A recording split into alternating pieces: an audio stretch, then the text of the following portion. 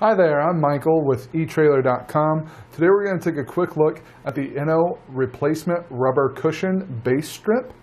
This is going to replace one of the rubber cushion base strips that came with your Inno square crossbar feet. This rubber cushion is exactly the same as that original cushion. It is going to help prevent any sort of scratches on your vehicle's raised side rails. It's got the same dimensions, it's the same quality.